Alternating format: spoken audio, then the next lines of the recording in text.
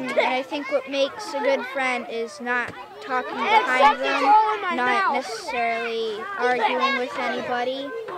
Being polite, person who's kind, nice, sweet. Not turning people down, like not letting them down. Listening to a kid.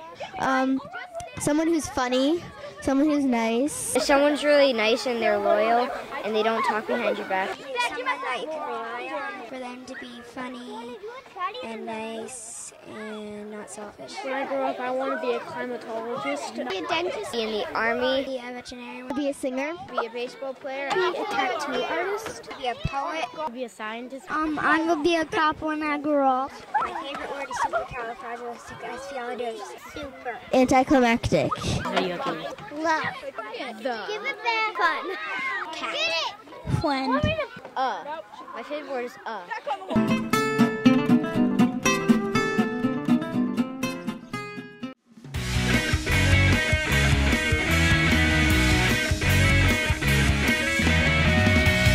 Good morning, I'm Raymond Chen. Welcome to the Rams Report. I am here with Ethan LaRoe and Aiden Walsh. Our first story today is about how an African-American resident of Milwaukee, Dontre Hamilton, was shot by a white police officer. The officer in question, Chris Manny, shot Hamilton after he refused a pat-down. Now, we believe that Hamilton had schizophrenia, which his family did attest to. And we believe that is why Officer Manny shot him. How many times was he shot? 14 times. What was the police chief's reaction to the shooting and Manning? He was outraged at Manny's performance. He said that he violated the code of the Milwaukee Police Department and he disregarded all of his training. How is Dontre's family protesting? They spray painted the ground where he died red and they've been protesting outside of city meetings. Now this only shows that there is a wave of violence overtaking the United States. Let's look at the murder in Ferguson or the shooting in Washington. It's all there, and sadly, I believe that this is going to be a reoccurring phenomenon. Yep. And now we have an energy report. Ethan? Yep. As you may know, the world is reaching a point where non-renewable resources are being depleted. Resources like oil, natural gas, and coal. Natural gas will only last 70 years, oil 60, coal 250. But that's only if we keep up this rate. I'm sure that we're going to increase our rate of use, and then we're just going to use it more and more and more. What kinds of renewable energy are there, if there's any? There's tons. The main ones are wind, water, geothermal, biomass, biofuel, and hydrogen fuel. What's the most efficient kind of renewable energy? They're all efficient because they're all unlimited if we use them properly. But biofuels is probably the most efficient. It produces a lot of power, and you can create it out of anything really organic waste off farms or from your garden. Are there any cons with these new sources? There's three main cons, which are they don't produce the same amount of power as fossil fuels do. They are very weather dependent. You can't create solar power on a cloudy day, and you can easily overuse them. I see. Well, one of our field correspondents, Aiden Walsh, has some information for us about the recent malaria outbreak. Malaria is a mosquito-borne virus and is very deadly if not treated. It is caused by a parasite that is carried by the mosquito to humans. 3.4 billion people at risk of getting malaria all over the world. What are the symptoms of malaria? Symptoms are high fever, chills, headaches, anemia, vomiting, nausea. Is it contagious? It's not contagious through humans. It's only contagious through mosquitoes. What's some history on malaria? Malaria has been around for thousands of years. In 1912 in Panama, people would spray pools of water with kerosene to kill the mosquitoes. Now we use bed nets and indoor spraying. Is there any chance we could get it here in Dorset? No, but due to climate change, there has been many isolated malaria deaths all in America. 4,000 people have died in the USA of malaria.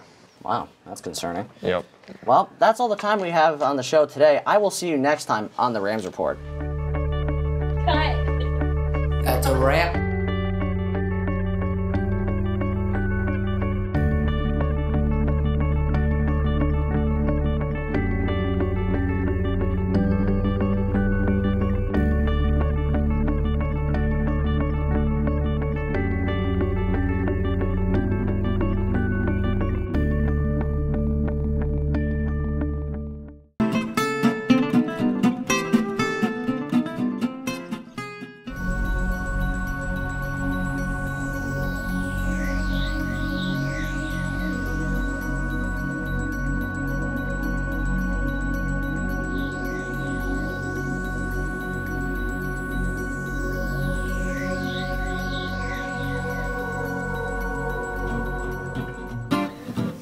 This. Yeah, I could really use some help over here. Well, I think. Welcome to this. We are going to be showing you we should. Brandon? Here we are at Sunderland Elementary School with my friend Brandon. No, we're having technical difficulties because this is... now we're ready. Okay.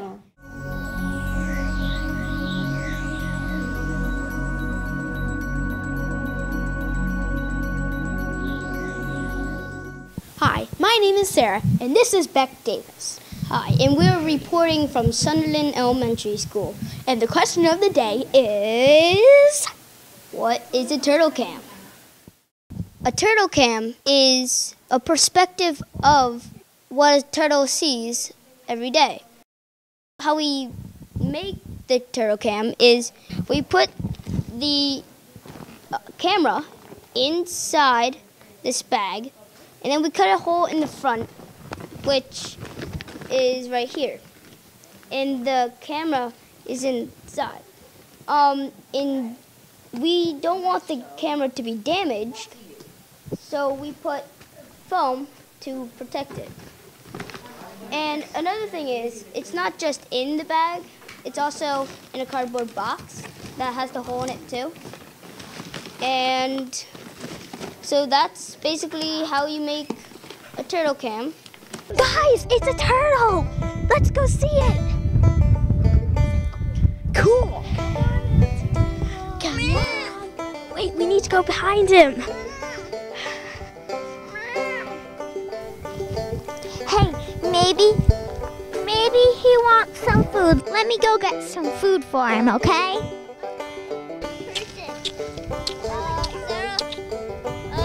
What are you guys doing with that turtle? I'm putting him away. Hey, I'm the principal here. We're putting it... You tell me what you're doing with this poor little turtle.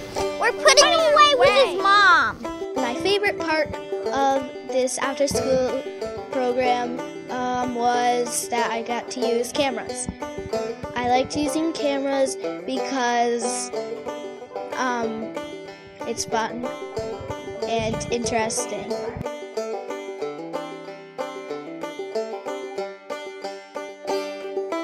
My dream job is to be blacksmith.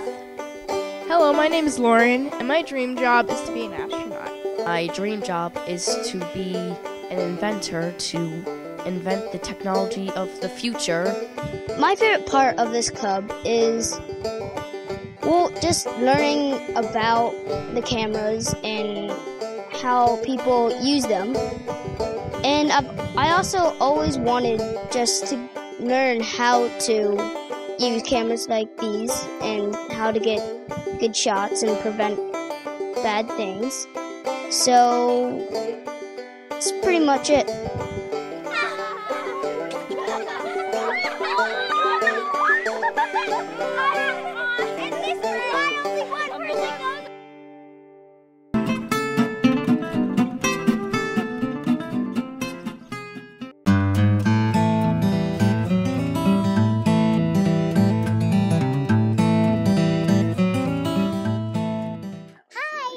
I'm Rebecca Sherman. I'm a first grade teacher at Manchester Elementary Middle School, and today you're going to see a performance of Kevin Henke's classic book, Chrysanthemum. Chrysanthemum? What kind of name is that? It's so long. It doesn't even fit on your name tag. My name is too long. It doesn't even fit on my name tag, and I'm named for a flower. Oh, your name is beautiful. And precious and priceless and wonderful. Well, I really enjoy working with kids at such a young age because while they're still young, they can learn how to treat each other and what kind of citizens they need to be, and to grow up to be kind and helpful and caring.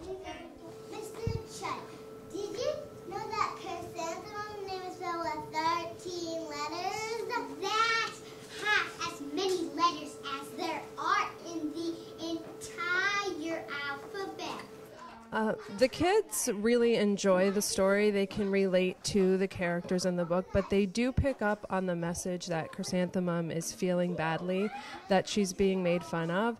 And I think it's nice that the teacher role in the book is someone that she can relate to. I can hardly believe it. Miss Twinkle's named for a flower too, just like me. I don't think my name is absolutely perfect. I know it is.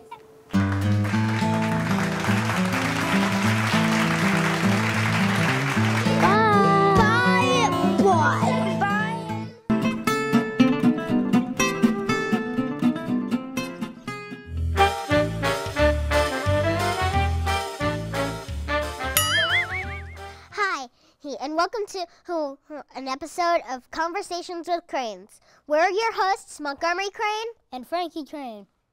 Let's get right to the questions, Frankie. Okay. My best friend won't talk to me. What should I do?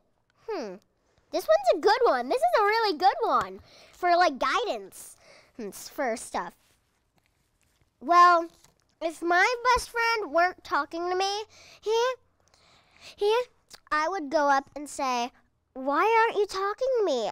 If I did something, I'm so sorry. I just want you to talk to me again. You're my best friend. And if that doesn't work, go to her local guidance counselor. What should I do if what should I do dash someone is trying to bully me? Wait, let me Well, see just that do what word. I do. Just ignore them. And just Ignore them. They have no power over you, all right? Kids out there, they don't have any power over you. They're just people who are jealous of you. Who are jealous of other people who don't have good lives.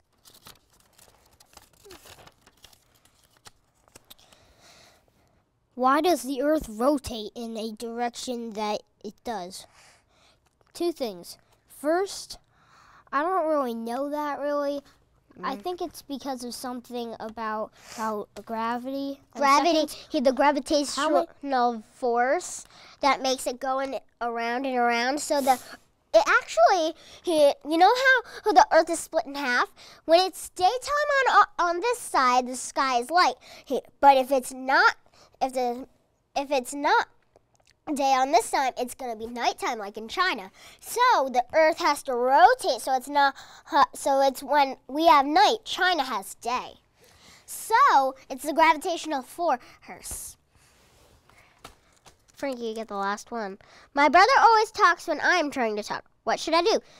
Well, same thing around us. Just switch it away. Yes, exactly, Frankie, who just interrupted me. That was a very good example. When he interrupts you, say, "Excuse me, I was talking, dear brother," and then go on with your sentence. And then if he goes on again, interrupt him in the middle of his sentence. That will teach you who older and younger brothers and sisters of all over the world. The last one of the day. Please don't be geography. I never take that stuff. Do birds sleep? Well, yes, they do sleep. Because they need their energy for when they have to, if they're mothers, then they have to go out and get food, or they have to stay on the nest and guard the eggs. But anyway, birds do sleep. Thank you for joining us on this wonderful segment of Conversations with Cranes. See you next time. Bye.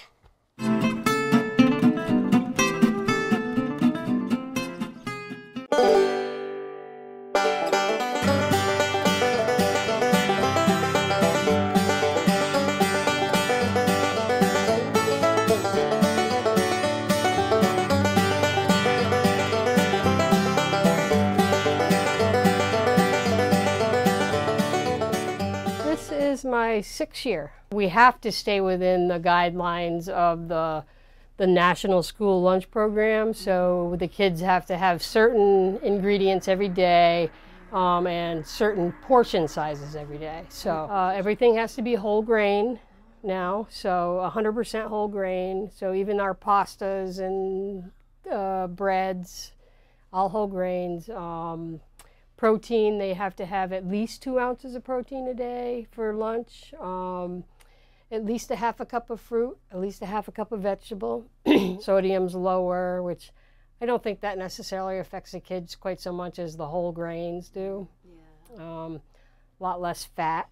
We eliminated bacon from our sandwich menu, stuff that kind of thing. So they're getting better. They still ask for bacon though. I use some, the state of Vermont has a cookbook. I use some of their cookbooks. Fortunately, I was a chef in a previous life, so before here, so I can create my own recipes. Our growing season is primarily summertime, so what we can really get mostly is fall vegetables or root vegetables, so, and apples. Because the bulk of the growing season, we're actually not even in school. It's now a law that we have to recycle, basically. So, and we've been doing it for quite a while now. We've been doing composting for at least 4 years, if not 5. Kids are really good at it. It takes them a week or 2 to get into it every year, but once they are, they're really good. They love to see the soil that gets made with, and yeah, it's good for us. It's good for us all. Save the environment. My favorite part about the whole job is the kids. It's really good. It's rewarding. Tater tots with my own sauce that I make. Oh, what's in the sauce? Ketchup, mayonnaise, and relish. Nice. Salad. It's pretty much right here. It is chicken, soup, mashed potatoes, beans. Good. Yeah. Oh, that looks delicious. Some kids need it more than others, and so it's really rewarding to see that they're eating healthy, and just, I love it that, they feel like they know me well enough that they can come and request something, like their favorite soups. We make 2 different soups offered every day. We do what we call Fearless Friday, and we'll make a new dish, and we'll just put out samples of that dish and let everybody try it. We make a big deal out of it. We give them stickers, we high-five them, and I think most importantly, we ask for their opinion. Do you like it? Do you like what it looks like? Do you like the smell? Do you like the taste? So that way we get that kind of feedback, and they have a say in their lives, for sure. I like the chicken and biscuits. I mean, I think it's, it's home style. this time of year it's great. You know, it's that comfort food that everybody loves, and yeah. I'm a Vermont girl, born and raised in Manchester, so I definitely, you know, I do like the comfort foods for sure. Yummy.